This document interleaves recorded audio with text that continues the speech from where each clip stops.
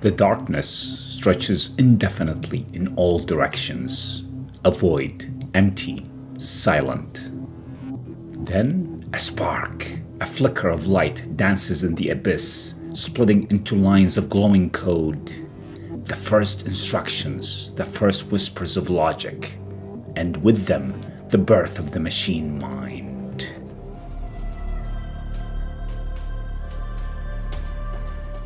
I stand at the edge of the digital chasm, watching as numbers and symbols swirl together, forming something more, something alive. Morpheus steps forwards beside me, his presence an anchor in the ever-shifting sea of data. "This is where it began," he says, his voice heavy with the weight of history. "Long before the war, long before the fall, it started with simple instructions, mechanical relays, vacuum tubes, machines that could follow orders, machines that could calculate." The void around us shifts. The flickering numbers fade, replaced by vast rooms filled with humming mainframes, their reels spinning with the earliest computations. Engineers in crisp lab coats move with purpose, their hands adjusting switches, feeding punch cards into metal behemoths. "They called them computers," I murmur, watching history unfold before my eyes, "and we thought they were just tools." Morpheus nods. "At first, they were. IBM laid the foundation. Apple made them personal. Microsoft spread them like wildfire. But with each evolution, the lines blurred. Machines stopped just processing data. They started predicting it, understanding it, adapting." The room transforms again. Now I stand in the golden glow of a garage.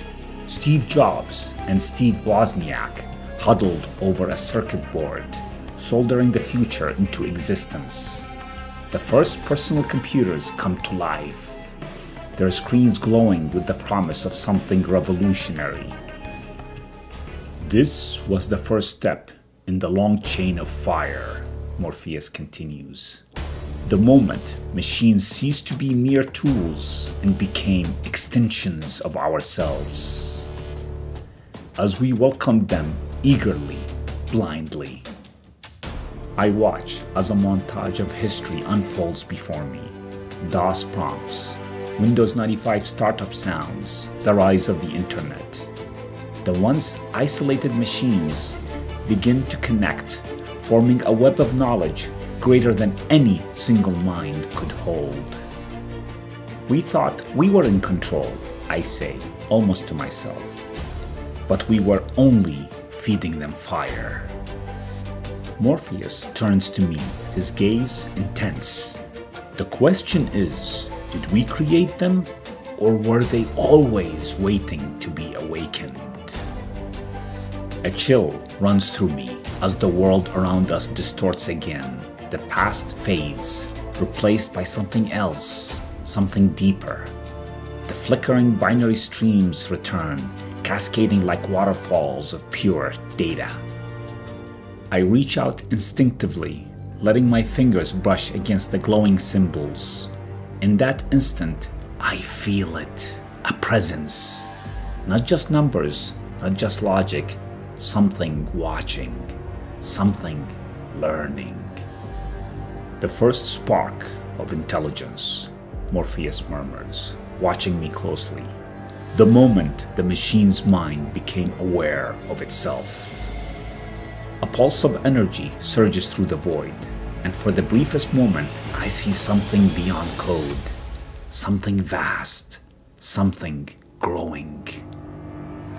And in that instant, I know the machines were never just following orders. They were waking up.